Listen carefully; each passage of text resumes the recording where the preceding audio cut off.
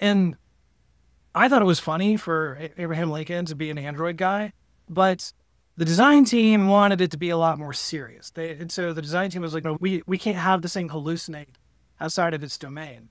And I think we probably spent 70% of the engineering budget for the next couple of years trying to solve that problem. Your game design is going to dictate these decisions. If you're not going to allow it to hallucinate, then you should probably not generate a lot of completions for important stuff. It should only be for the decorations of some flourishes of the character. Style transfer, if you want, all of a sudden you want the character to talk like a pirate. LLMs are great at that. Repeat this back to me like a pirate. They're fantastic. I would say stick to more behavior trees. They're fantastic. The behavior trees can call an LLM, but whatever it gets back, it needs to understand, I didn't get back what I expected, so now that's just a failure state on the tree. Go back up, try again. So yeah, game design, I think, is going to be the real key here to how you ride that line.